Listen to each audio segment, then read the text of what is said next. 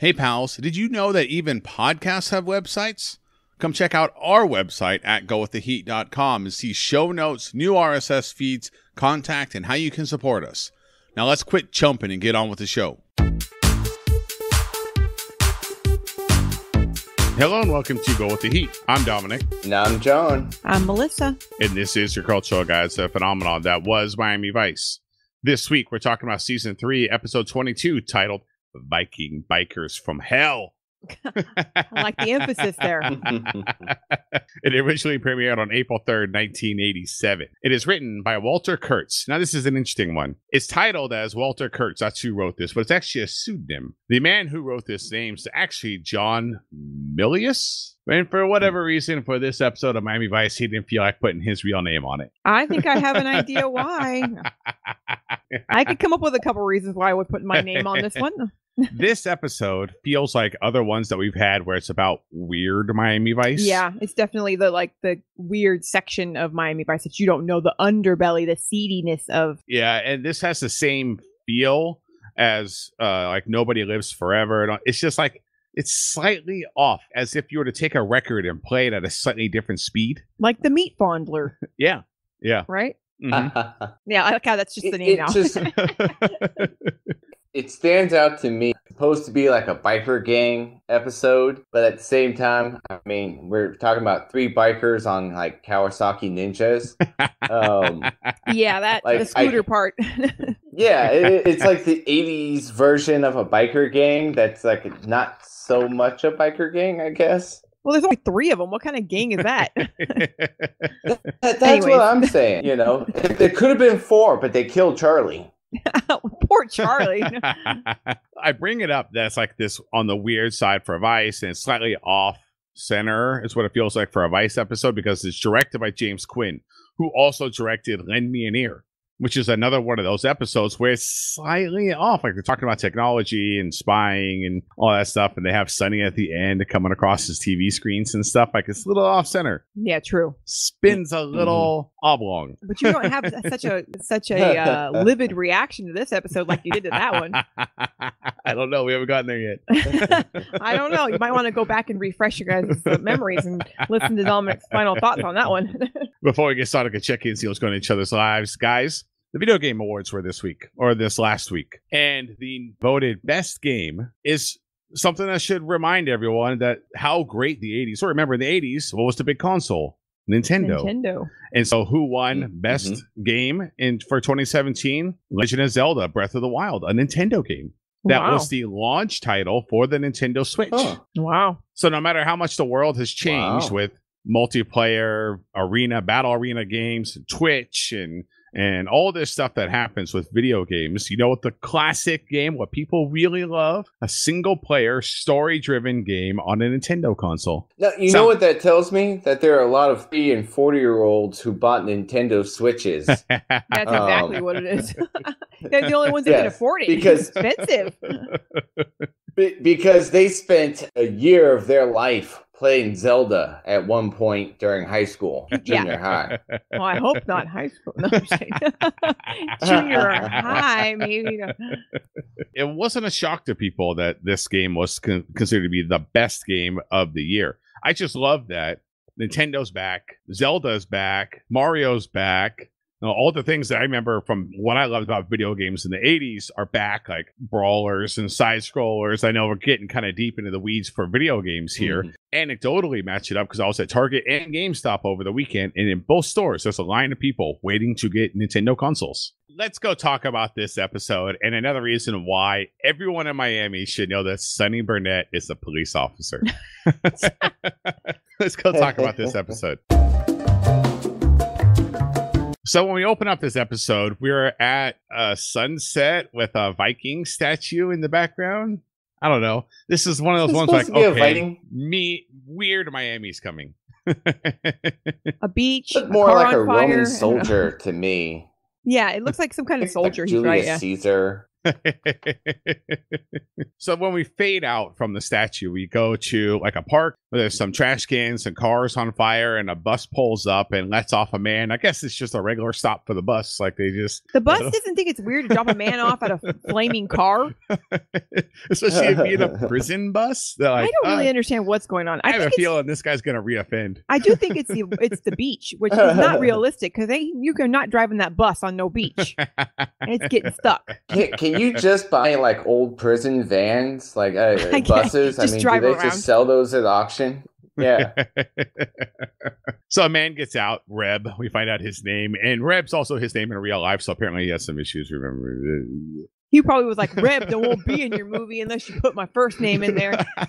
You know, he looks like the type of guy that talks in the first person about himself. I think he kept forgetting his character's name, and they're like, "Screw it, we'll just call him Reb." So then 3 motorcycles pull up and they kind of do a lap around them and then all park. And this is when it gets even more awkward because they're like, "Hey, Reb, you've been eating well." You're like, "Yeah, it's all right." They seem like generally nice guys. Like, yeah, cool. We're really worried about you. You okay? So just hanging out. And then Reb rips his shirt off and they toss him a vest. Okay. Yeah, because when you're a biker, you need a vest. You can't wear a regular shirt. And he's clearly out because they're going to a funeral the next day. Some guy named The Wire, as we find out later, his last name's Constantine. He's the key part of this episode. Reb also sees Charlie, doesn't like him immediately. Yeah, immediately he picks up on him. He's like, "Who the hell are you?" And I don't get it. Charlie's such a cool guy. If you really got to know Charlie, you would like him. Yeah, I know. You would have liked him. And the other 2 guys, I mean, just right out of the gate, we have pretty much our biggest 3 guest stars in this episode. I think we're going to start with the pack leader, Lasco, who's played by John Cusack. He was a defensive end. He was drafted in 1973 by Houston Oilers, #1 overall. What's weird is that he tried to move to the World Football League in 1974, but contractual issues doing so. He would end up spending most of his career with the Oakland/Los Angeles Raiders and actually win 2 Super Bowls with them. Aside from that, when he got into acting, his first role was 79's North Dallas 40, but obviously he's best known for his 1985 portrayal of Sloth in The Goonies. Oh, no way. It's the same guy? I just spit my water out. I was like drinking my water. It's Sloth. What? Yes, like the most iconic, and I mean it was in '85 when he did Goonies, so this is like one of the next things he would have done. The rest of the episode, I'm just gonna be picturing him. I know. As Sloth. Ruth, baby. Something kind of cool too. In '78, he had placed 9th in the World's Strongest Man competition, but unfortunately, he is no longer with us. In 1989, he died of an accidental overdose at 38 years old. So, but he was actually known when he played football as like one of the hardest partying football players. Like he had a reputation for it. Now let's get to Reb. Robert Reb Brown plays Reb. Because, I mean, that's easy. So he was in a bunch of really, really bad movies. Like, really bad. Like, I didn't recognize them, and then I IMDb'd them. And they were just terrible. Terrible. So I'm going to name a couple things that I thought were kind of cool. He played Captain America in the TV Captain America movie. And in the TV movie sequel, Captain America 2, Death Too Soon. He also made a guest appearance in I'm assuming a TV show called Bosom Buddies. So, yeah, that's with Tom Hanks. That's the first thing Tom Hanks was on, was Bosom Buddies. Oh, okay. Where they dress like women. Okay, it's like 2 roommates dressing like women to live in an apartment. Yep. I have no idea. I knew you didn't. So that brings us Toad, our final biker, played by Sonny Landham. His very, very next role after playing Toad, he would play Tractor Billy Soul in Predator. Yes, like one of the most badass characters in the history of action film. Yeah. Yes. Yeah. So then after Predator, he would go on to he would do Action Jackson. That's the very next movie after that. He actually started his movie career in the movie The Warriors. He was the cop whose legs get broken with a baseball bat. I don't know if you remember that scene. Oh, yeah. Oh yeah. But aside from that, he actually started his career in porn. So if you don't know him from any of those movies, you might know him from The Honey Cup, or he was fabulous at Big Abner. You may not remember him, but you may remember a little Sonny. Or Little Abner.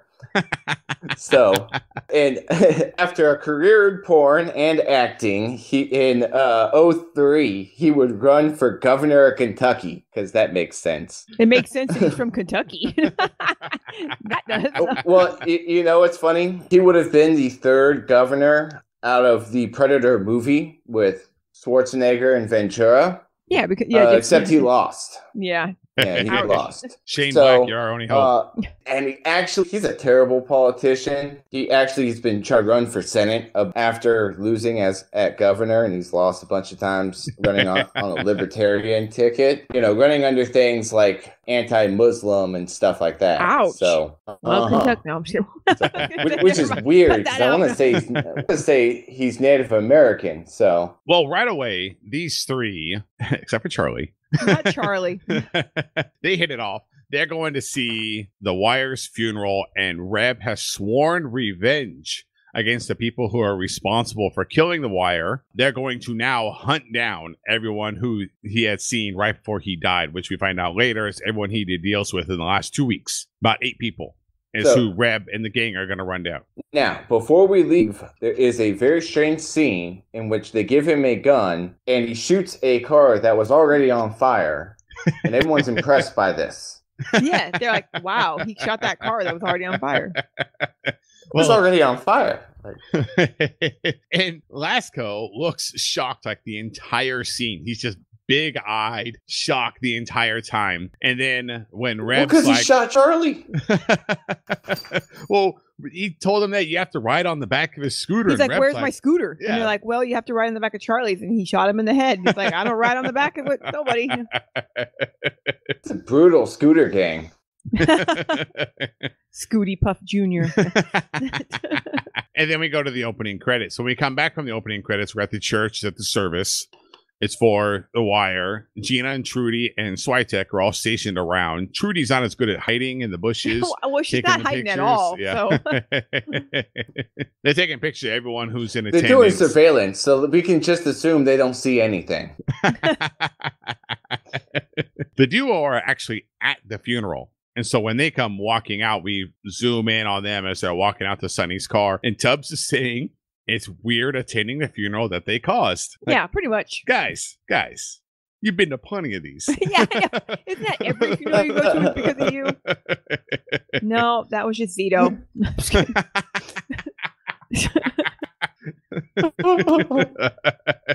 Just calls it like I sees it. And we get out of the story that Sonny's the one that actually shot the Wire. Yeah, that's a really weird thing. Like, yeah, it doesn't come up that much, though, does it? Really? No, it doesn't. And it should have been really obvious. Like, they're hunting all these people. I wonder who they could be going after. Like, maybe we should protect the person that shot and killed this man. Yeah.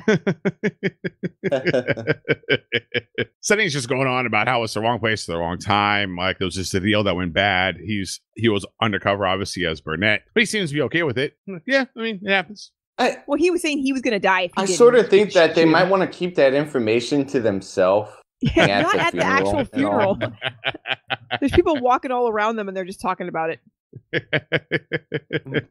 Our biker gang is also watching, taking pictures too, because they're going to kill everyone involved. But did they not go to the funeral? I didn't understand that part. I thought they were like best friends. Why didn't he go to the funeral? No, they didn't go. They like sat outside because the violators go by their own. Are you sure? Also. Because they're wearing matching leather trench coats. Like they're wearing like their nice coats. So almost like I mean, I don't know. I can't tell. It looks to me like they didn't attend the funeral. They're out there just staking out. Yeah, it does, because they don't talk to anybody or anything. Would you talk to them? No, I wouldn't. No. They seem to be fixated on one woman who leaves in a limo, then a long line of expensive cars leaves the church. We go over to the precinct, and the Wire his name's Constantine, so I'm just going to call him Constantine from now on. His last name is Constantine, so I'm just going to call him Constantine for the rest of the episode. His name's Ed. Ed. All right, fine. Ed. We'll call him Ed. Yeah. The Vice team is worried about the gap that's going to leave in the streets now that he's not available as a dealer, so there might be some warring happening in the streets. But then also, they're reviewing all the people who are in attendance, and they recognize one person, Rudy, that Crockett recognized, but no one knows who the lady is in the limo, which is who the violators were paying attention to as well. Sonny picks up her picture and asks where she rented the limo, and then he walks off. Because, you know, Sonny, he knows everybody. Also, it's a woman. He's like, I got to find out where this lady is. I'm sorry. I was distracted during this scene because things are about to be very hard and move very fast down on the street. So, picturing how hard and fast it was going to be. Reb is, meanwhile, in some garage watching a video will for Ed, where Ed is saying he gives everything that he owns to Victoria, his sister, and then also says, Vicky, hey, Reb, you get all crap. And then also says, hey, Reb, I really, really love you. You're like my best friend. Yeah. It was a very weird video, Will. I think that was very strange. That's the way. Did he know it was coming? I don't know. The whole thing was weird. It was like more like he was trying to tell me he was in love with him. And had nothing to do with like his inheritance. It's like, by the way, we should have boned down one time. Like a pretty laid back guy too, kind of Tommy Chong-ish. Why is he even hanging out with Rebs? At the limo company, the duo show up and they're talking to the owner TJ, and they just strong arm him. He's like, I think you need a court order. He's like, ha, yeah. We do, but we're not going to get one. Go ahead and give us evidence that's going to be inadmissible in court. Hey, this show is only an hour long, okay? It's because they don't plan on going to court. That's what I'm saying. It's only an hour long. We don't got time for a quarter. It is a 2-part. TJ says that it's Ed's sister is the one that rented the limo. So now we know who his sister is, and we know that she got all the inheritance. And so now the violators are on their way over to Victoria. She's an artist, got a studio, painting on the walls. Reb comes in to talk to her, and she is not happy to see him. Dude, you probably shouldn't be so bitchy when you're talking to mean-ass bikers. She's an artist. She don't have time for that. She needs to invest in furniture. That's what she needs to do. She says she doesn't want anything to do with her brother, whatever her brother was mixed up in, any money from it, get to know any of the people. She wants nothing to do with anything from her brother's business or the people associated. What if he has like a couch or a coffee table? I mean, come on. You need him. Spruce the place up a little bit. Just because you're an artist doesn't mean... Exactly. Credit to Reb, though. He's hardcore Viking biker going to murder everyone that hurt his friend, but also soft to the touch and really says he thinks from his heart and wants to take care of Victoria for his best friend. Because he has an oath. He took an oath of loyalty to his... What kind of weirdo... Do you and John have an oath that I don't know about? Is something going to happen to you someday and then John's going to be like, I took an oath? That's for you to find out in my video, Will. When you leave everything to John.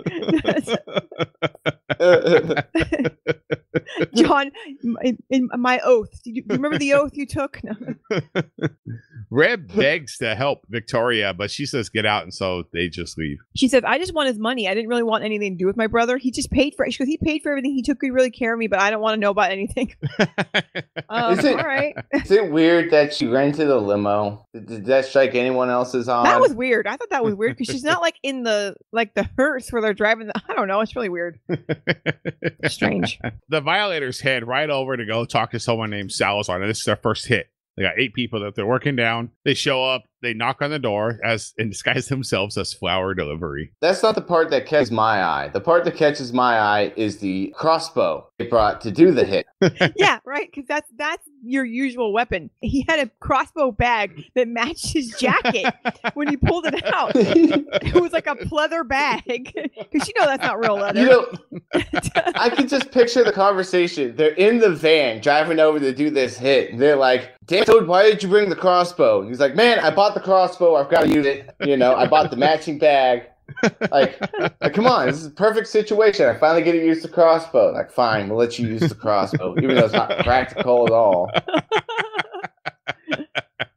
After they shoot and kill the bodyguard, they go to the back and they talk to Salazar, and they want to know where the coins are. This is where Ed's money is in doubloons or some shit. Yeah, I don't know. He calls it some weird name. Gives it up pretty quickly, and then they go get the coins. They come back, and Salazar thinks like, "All right, cool. Like, thanks, guys. See you later." Yeah, he's like, "All right, you got what you want. You can leave now." Yeah, gold cougar Morans, I think. Yeah, there you go. It's like something weird. Yeah, Cougarins or something. Pirate money. Yeah. Viking. Damn pirates. Just keep coming, just popping up everywhere. In this scene, we really get to see what they're all the bikers are good at. You know, Reb's the one that talks good. Lasco's good at doing dunks. You know, Toad can find stuff.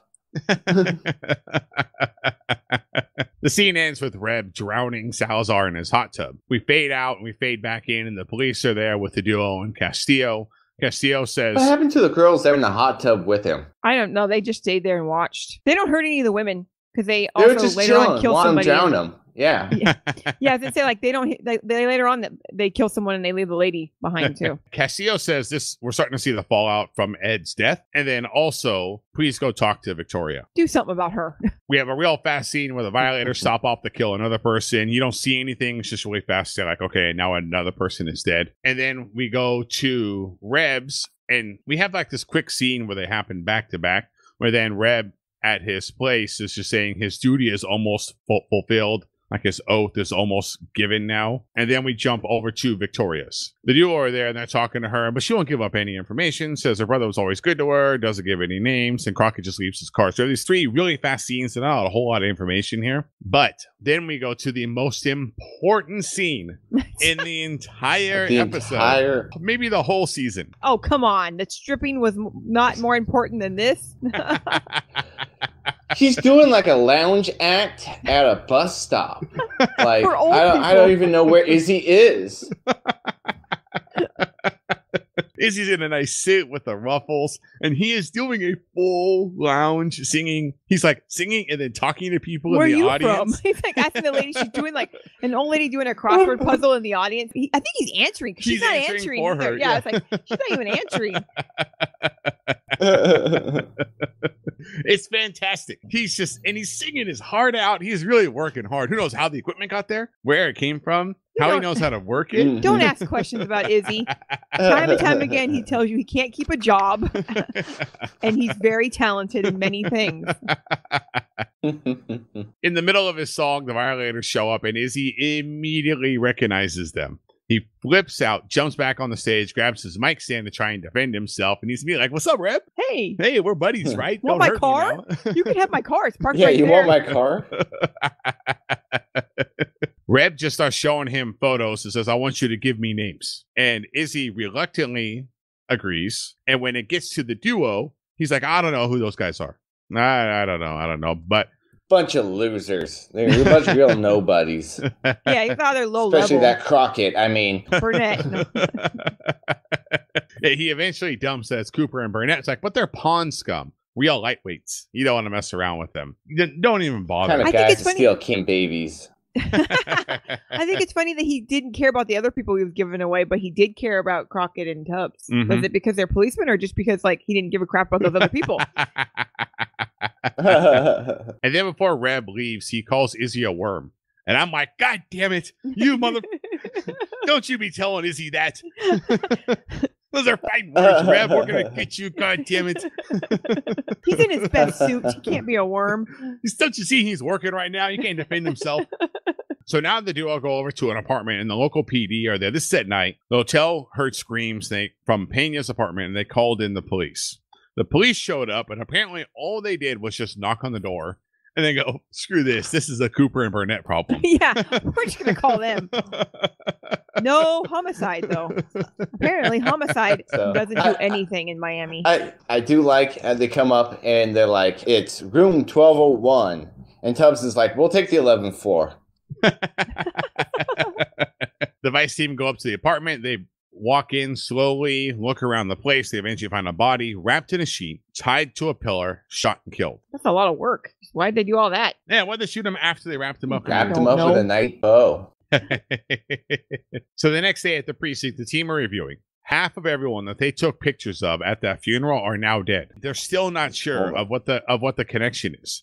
Trudy eventually figures out that Ed used, quote, the Violators, our biker gang, as protection. Now, at this point, I'm still not sure why Vice is investigating all of these other people, and I don't think we ever find that out through the entire episode. Yeah, what did Ed actually do? Did he sell drugs? Is that why they were dealing with him, or what? I think so. They mentioned once that the wire gone, that he had like a third of the market, but they don't mention what that market was. So I think they're just following up on the people who attended the funeral to see if there's anyone else that they can make a move on. But they don't really have any evidence. I think they're just like scrounging for loose change, essentially. I get the feeling no one really knows what's going on. Except Reb, who I think is convinced he's going to become the Highlander. Yeah, something weird with him. He's not right. I mean, besides the fact that he's a murderer, he's not right in the head either. There can be only one. Sonny remembers that he knows someone that was a point man for the Violators. His name's Jack. And so they're going to go see Jack, and he's going to introduce Tubbs to him. So and the way Sonny's talking, too, like he's really talking him up. Sonny's got a hard-on for this guy, like a real man crush. He's a real piece of work. He's got a lot of class, this guy. That's interesting, because we go to the biker bar, and Sonny goes up and immediately starts talking to Jack. And I understand what he's trying to do. He's trying to get them riled up so they could fight. But it gets pretty intimate pretty fast between those two. Yeah, a little creepy. Eventually, Jack does start fighting back. Sonny beats him up pretty good, and he's trying to get information out of him.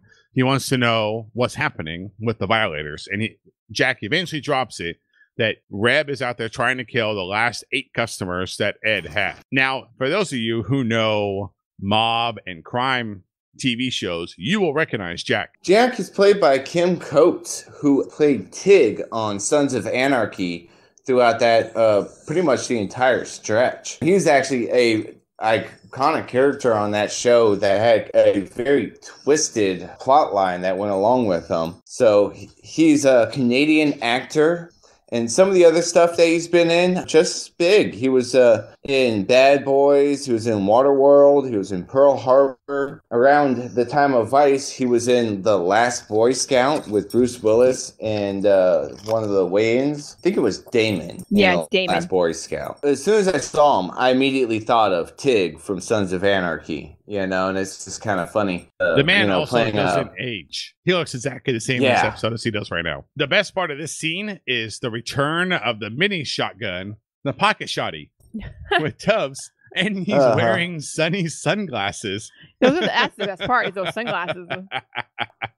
So the next day, the Violators are out to go make their next hit. It's a birthday party for the dealer, and the Violators show up to a park across the water and go muscle out a couple who are eating fried chicken in the park in their car. That's a hot date right there. And the woman is like, how come you don't defend me against these multiple armed bikers? I don't know what she wanted. My favorite part is when they put the bucket on her head, though. Like, that's what she gets for being. She's like, look at you. Don't be a wimp. What does she want to do? Die? The other guy's pulling out a gun while this is happening. What do you want him to do? Yeah. You deserve that bucket on your head. Well, I'd be upset too, man. That's quality fried chicken right there. Right in the middle of eating lunch, and then they go and they dump your bucket of chicken out. Reb gets himself set up. He pulls out a sniper rifle and shoots and kills the next person on their hit list. And no one at the party seems all that surprised. Yeah, he falls into the cake and no one panics. It's like, well, he's dead in his cake. Yeah, which is kind of sad that they shot him on his birthday. I mean, blowing out the candles, that's kind of messed up. So, I did want to mention that he is played by Purdy Jackson, who didn't actually have much of an acting career, but he would go on to be a transportation coordinator for the movies Ace Ventura, Bad Boys, Strip Tease, The Transporter 2, and the Miami-based TV show Burn Notice. What did he do for transport expertise on Strip Tease? I was thinking that. Make sure you make it in the middle of the runway. Also for the transporter, this sounds funny. Transportation. Well, the transporter. Yeah, But yeah, I would assume he handled like car chases. So except striptease, I don't know. Maybe he's the one that hired cabs. Maybe I don't know. Like, there's no car chases in striptease. So later, the PD and the Vice team are there cleaning up. Switek confirms Jack's story, says everyone is on business with Ed is now dead. And Sonny's finally like, oh, yeah, I'm probably on that hit list, too. Everyone's like, yeah, we've known all along. We should want to tell you, Sonny. No one knew how to tell you. And then for the weirdest scene of this episode, Castillo says, I want you to go talk to the psychologist to get in the head of this killer's mind. You know, like, figure him out. And he's just like, yeah, he's nuts. Like, I don't think you really needed this scene. He says he makes Manson look like Mr. Rogers, and then he shares with us the brilliant motive. Well, if he kills everyone, then of course he'll kill Ed's killer. You know, and it's like, oh yeah, we got it. The guy's crazy. But I don't understand. They're acting like he was acting when he was talking about him. He was acting like he knew him. He actually met him or something. So I was like, maybe he's like the hospital doctor or something, and that's what. I mean, the prison doctor or something. That's why he knows him. Because he was like, yeah, he's got an unusual attachment to Ed. And that's why he feels like he has to be loyal to him. I don't know. It was really weird. Much like this episode. Yeah. It's slightly off center. Yeah. Actually, like the next scene also. Yeah, there's a fast scene where we see that they're having a party out at Reb's, but Reb isn't down. He doesn't like to, quote, swim in dirty water. That is really gross. Wade, right? Did they say Wade? I don't like to wade in dirty water. Who said you were clean, Reb? You just got out of prison. After some fighting, Reb tells Toad, let's just get to the scene where Tubbs looks like he gets shot, but really knocks himself out. Well, when do you mention that? Because at this scene, I have questions about the surveillance capabilities of the Vice team as well. Once again, surveillance is not their strong suit. So they're staking out the last three. There's Victoria and Sonny, and then one more person. Tubbs is out there watching the house, and then Switek is watching Victoria, and then Crockett's supposed to be hiding. Now, Tubbs and Crockett are having a conversation over the intercom or over the phone. Which is it? Because Tubbs is on the car phone, but Sonny's on the radio. You're not supposed to notice that stuff.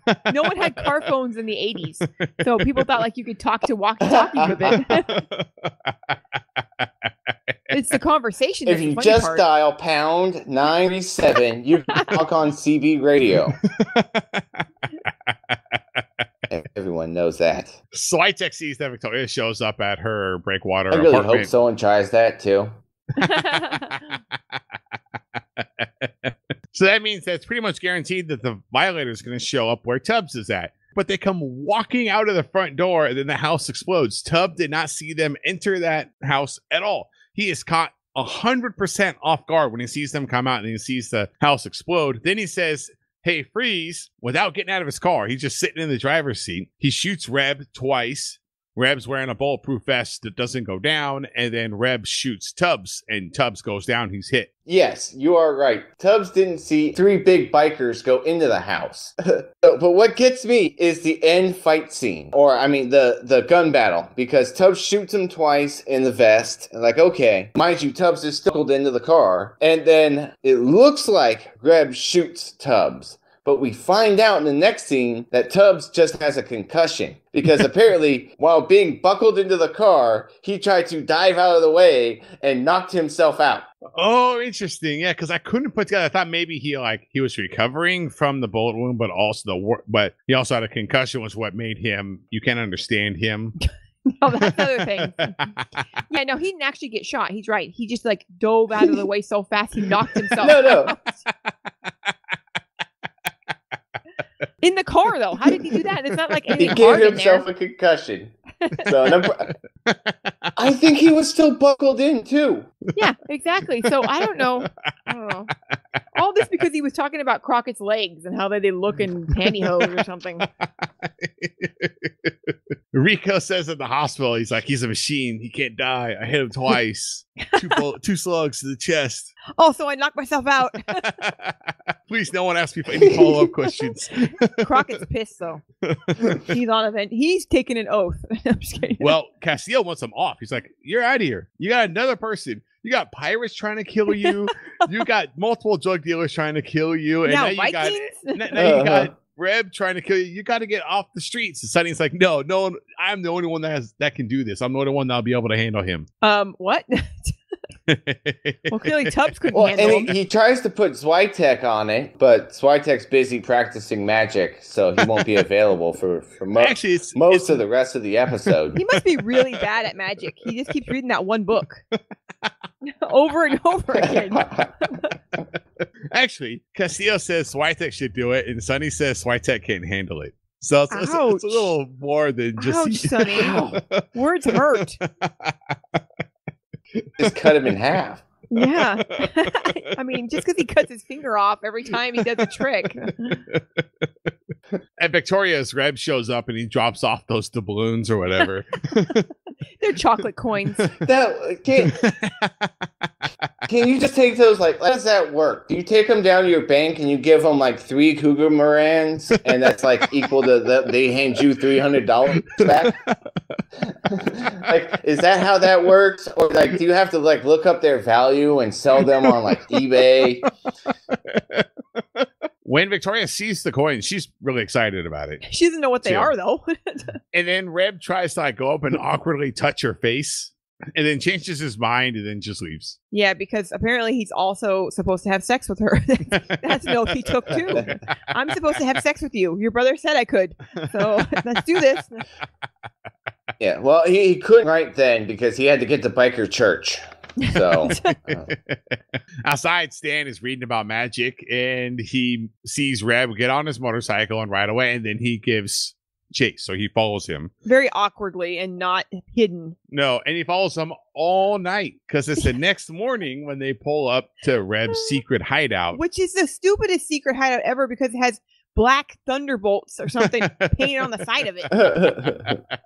I just love how Switek like drives the big green van in, and then like he's like in the middle of the driveway, he just all of a sudden just stops and like tries to back into the bushes somewhere. Yeah, he's like, oh crap, this doesn't go anywhere. I can't just drive right by and see it. I'll just park in the bush. I was waiting for him to like go in and like pull a U-turn like right in the middle of the parking lot. Stan calls it in. Trudy says people are on their way. They're going to be there in 2 minutes, even though it took Stan all night to follow Reb out to this place. But they're going to be there in 2 minutes. They weren't there in 2 minutes, for the record. Trudy's and then Gina calls Sonny and says, I'm not supposed to tell you this. Dad's going to be real mad. But the man you're looking for is out on this island at the end of this road. She's just an instigator. Why she can't follow rules? Like, why even call him? I thought he called her, so I was confused on that. But inside, Toad is asking Reb, "What's next?" Reb's like, "Next is we kill Cooper and Burnett, and then we go to Valhalla." And Toad does not get Valhalla at what all. Valhalla is supposed to be. Like, so that's cool. We're going out of the country. Yeah, he doesn't understand that this is a suicide mission. Yeah. Outside, the police surround the house. They call in, tell them to come out with their police, hands up. Shootout starts. They blow up a police van. Blah, blah, blah, blah. This is a pretty, it's a decent Vice shootout. It's not the best. They blow some stuff up. We got that going for us. Lasco and Toad both get shot and killed. Reb makes a fantastic getaway on his motorcycle with a gun on one arm and then jumps over the over the police car. Do you know who could have helped in this gun battle? Charlie could have helped in this gun battle. Had they not killed him, he could have helped microwave that sucker. Sonny comes pulling up right when Reb is leaving, so he turns around and gives chase to Reb, which the chase ends at a trailer park. And then Sonny starts stalking him. Why did he stop? Did he have to? Is that why he picked that place to stop? I guess so, because it's full of barrels and crates and stuff. It's a trailer park by the water, right? Because they end up in the water at the end. What? That's a fancy trailer park. Yeah, that's waterfront trailer park property. That's an extra 50 coins. Stay there. Reb goes and hides. Sonny stalks around the trailer park for a while. There's a little bit of a shootout, and then Sonny hits Reb and then goes to find him, and Reb's gone. And then Reb Donkey Kongs him with a barrel from the roof of one of the and drops a barrel on his head. Then the wrestling match starts. By the way, when Crockett shoots him, it was funny. Like even Crockett had this surprised look on his face, like, "Oh my god, I hit him!" Yeah, he was like, there's no way that took him out because he's a machine, remember? Mm-hmm. Tubbs shot him twice in the vest. Sonny gets out his ankle gun while Reb is choking him, shoots him 3 times in the chest, but Reb musters up more strength, charges at him, and they both go over into the water. You get this dramatic pause. What happened? There's still 2 episodes to go in season 3. Sonny's still alive. Yeah. He better be.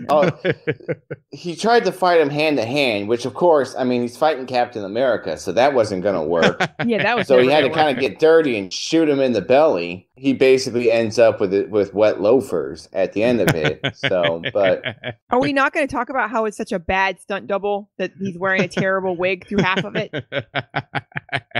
And then we go to the last scene of the episode. Sonny's watching over Tubbs. Sonny asks, "Are you awake?" And Tubbs is like, "Yeah, I've been awake." How long you been faking it, Tubbs? I've been faking the whole thing. I don't even need this. Hey, give him a break. Concussion.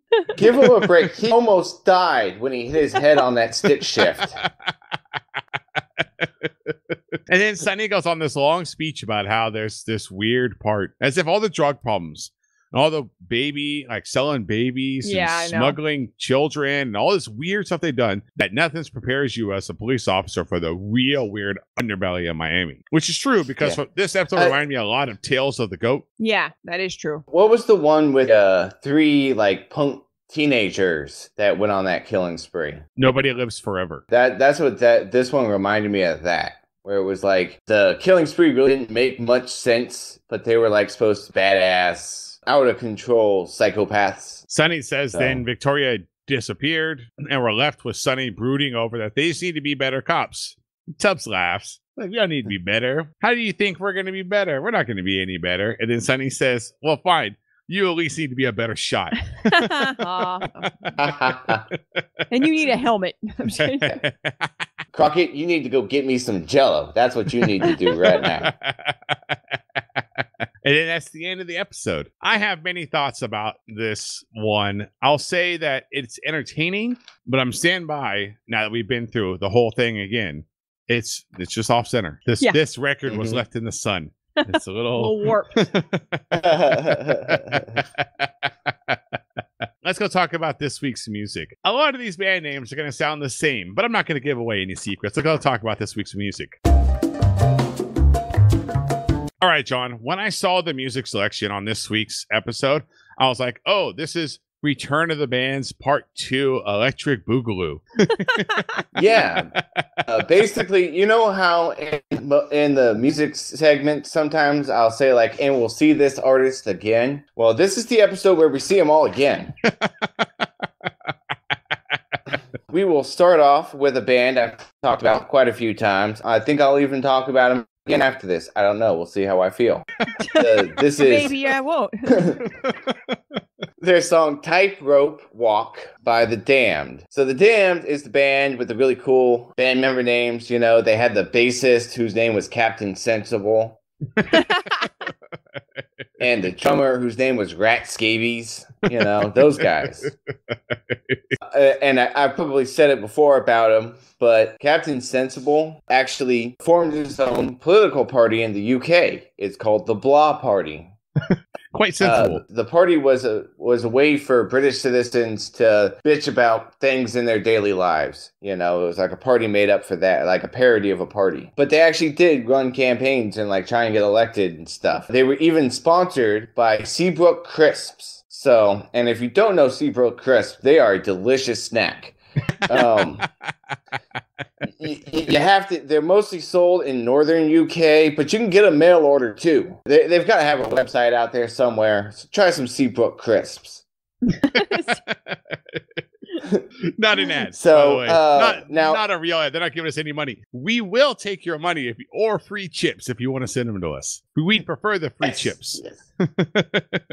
Yes. Please send us the chips. So in 2008, though, Blah Party would disconnect with their sponsors, including Seabrook Crisps. And they would determine that they were going to become a protest group from then on forward. Makes no sense, but I mean, why would you give up free crackers? And then the drummer of The Damned, Rat Scabies, he's the guy who is also the central character of a book called Rat Scabies and the Holy Grail by Christopher Dawes. He wrote the book in 2005, and the book is basically like a Gonzo-esque quest to find Holy Grail, and it's about author meets Rat Scabies as he moves in next to him, and they go on like rock star adventures. So, I don't know, maybe put it on your winter reading list. I'm down for some of the Damned fan fiction. Yeah, exactly. So, all right. So let's get on to some more music we've already talked about. We have Heaven by Simply Red. To refresh your memory, Simply Red, a bunch of gingers from the UK. So now that it you're was caught just up, in our episode last week, right? yeah, dude, they're like just in the music. Mick Hucknall, the lead singer, who also the only member pretty much left in the band, he co-owns Ask Property Development, and they construct city squares and public buildings. So if you're looking to have a city square built in your backyard, contact them. He also likes to spend time in Catania, Sicily, where he makes a wine under the label Il Cantante, which I guess translates into the singer. So, by the way, Simply Red has had 27 members, different members since 1985. We're just going to stick with the one we know. Another one you might remember, George Thorogood and the Destroyers. We get their song, Who Do You Love? Which isn't even really their song. It's a Bo Diddley song. It was recorded in 1956. He wrote it when he was in Kansas City after hearing a group of kids basically trying to like brag each other. It ended up on George Thorogood's second album, Move It On Over. And in 1985, he actually got to perform it with Bo Diddley at Live Aid. That had to be pretty cool. Last but not least, we have Valhalla by Chris Barr, which actually isn't by Chris Barr. So I went looking for it. Now, by the way, Valhalla was recorded exclusively for Vice. It never appeared on any album or was released as any kind of single. So I'm trying to figure out, who is Chris Barr? What happened to Chris Barr? And then I find IMDb has it credited as being written and performed by Rick Conrad. Rick Conrad, I actually was able to find some stuff on him. He is a composer, producer, location manager, including some other positions. He composed such fabulous TV movies as Amityville, The Evil Escapes, in 1989. He also composed The Watchers 2 in 1990. His most recent being the fantastic, highly acclaimed, Cloned, The Recreator Chronicles in 2012, which is about a group of teens who stumble upon a secret lab and battle superior clones of themselves. He's also done commercial work for like Nissan and NASA, which, I mean, I didn't know NASA ran commercials. I haven't seen a NASA commercial ever. And there you go. There's your music, guys. Even though basically every song in this music segment was from a band we had heard you talk about before, there's always something new. Then it wasn't their song. Exactly. I had a feeling like you've been holding out on us, John. There's more information you could be giving us. You're hiding stuff on purpose from us. All right, let's go give our final thoughts on this episode. All right, I'm going to kick off this week. I've talked throughout the entire episode about how this is slightly off. It's a warped record. It's off center. It's oblong. It's blah, blah, blah, blah. Sorry. I'll say that it's entertaining, but it's not entertaining in a good way. This is very similar to like what we've talked about throughout the entire episode. It's like the Meat Fondler episode. It's like Lend Me an Ear. It's like Tale of the Goat. It's like Nobody Lives Forever. It's the dark, seedy, really deep underbelly of the city of Miami where all the weirdos are. And they try really hard to make them really weird. But in every case, when this comes up, they just come off really awkward. And so this is an all right episode. It's not as good as the last two that we've had, but it was kind of interesting to see Viking bikers in Miami. And it was cool to see someone from Predator in it. So, I mean, I've talked about throughout the entire episode, like, it's not one of my favorites. It was okay. It made me laugh for all the wrong reasons. John, what are your final thoughts on this episode? I didn't get the feeling from the very beginning to even all the way to the end. There was really much of a plot line or a point to their little crime spree. So, I mean, I understand the very basic principle, like, oh, well, if he kills everyone this guy ever associated himself with, he'll kill whoever killed him, right? But it seemed like a random killing spree, and it almost seemed like the Vice Squad was as confused as I was as to, like, what was going on throughout the entire episode. What the hell is happening? Why are all these people dying? What the hell do they have to do? And I made a joke of it, but the only way that this episode really makes any sense is if Reb thinks he's the Highlander or something. Thinks that he's like, if he kills everybody and he's the last one, he'll absorb all of their power. You know, like you said, it kind of felt like an off episode, you know, and it didn't help that the music was just a regurgitation of everything I've already talked about. I was really hoping that the Valhalla song was going to be like someone that I could talk a lot about. And then I find out, like, no, just recorded for Vice, never actually released, no information on it. Some guy who was at the studio recorded it. Kind of middle of the pack episode, ready to get to the big episodes that have got to close out this season. Melissa, you look over there very suspicious about that statement, and then what's your final thoughts on this episode? I have no comment about the future. I can't comment on the future episodes. It bugged the crap out of me that they were called the Viking Bikers and they rode scooters. And the fact that they had so many times where they're showing them riding their motorcycle, and then it's clear that one of them was a bad stunt double, that maybe was not even the right color person. So there was that. No, I mean, it's the same as everyone's already said. It's not a terrible episode. It's kind of boring. To me, it was kind of boring. And also, I don't really understand Reb at all. I don't understand, like, why did he have such a strong oath to this guy? What was the point of killing everybody? Why was he going to go to his death? You would think at some point in time they would have told us why they were so close. Yeah, why were they so close? Why was he in prison before? Did he take the fall for this guy? I mean, there was so much information that wasn't there. Why did Crockett shoot him? Ed. Yes. None of that was ever said. Like, it was like, we're just going to gloss over that and go straight to him looking in the shadows, him wanting to touch somebody who doesn't want to be touched. Very strange. Tubbs not knowing how to shoot. It definitely was an episode that makes the Vice Squad not look that good. They might need to go back and brush up on the procedural stuff, like how to surveillance people, and also How to dodge stick Switek. shifts. Yeah, Switek needs to give up the magic. It's not going to happen. Just give it a rest. It's not going to happen. I know it's all he has, and I'm sad for him, but You should invest in tap shoes. I feel like he would be good at tap. Well, that's going to do it for us this week. We hope you enjoyed this episode of Go With The Heat. We would love to hear from you. Email us, gowiththeheat@gmail.com, or tweet at us at gowiththeheat. You want to find other ways to contact us? Go to that website, gowiththeheat.com. Click on About Us. Click on Contact Us. Click on Subscribe. You can find all the information you would ever need.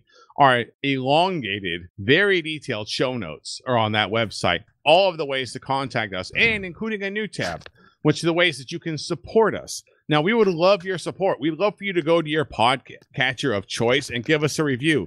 2 thumbs up, 5 stars, 4 avocados, whatever the ranking system is. 4 avocados. For your podcatcher of choice, we'd love to get a review from you. Now, the way to support us would be to send us an email. Contact us, gowiththeheat@gmail.com. And you know what? If you want to bring a little extra value to the show, I encourage you to go read that support page on our website at gowiththeheat.com and find out what some of our future thoughts are about what we want to do with this show. Surprise, Miami Vice only has 5 seasons. In case you didn't know it, Miami Vice only has 5 seasons. And at the pace we're going, this time next year, we will be finishing Miami Vice. I know a year seems like it's really far away, but you know what? It's time for us to start talking about What's next? Your pals here at Go With The Heat are not done podcasting when Miami Vice is over. We have to decide what show we want to do. And you know what? We have a whole bunch of other shows we would love to do. Some of that's going to take some feedback from our fans, so we would love to hear from you. Email us, gowiththeheat@gmail.com, and go check out that support page. That's something that we just added. That's going to do it for us this week. We hope you enjoyed this episode, and we'll see y'all next time. Bye, pals.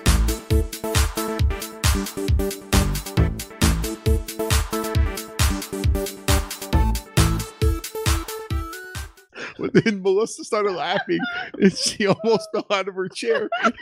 Because I was drinking. I had a drink of water in my mouth when you started making that joke, so I started to laugh.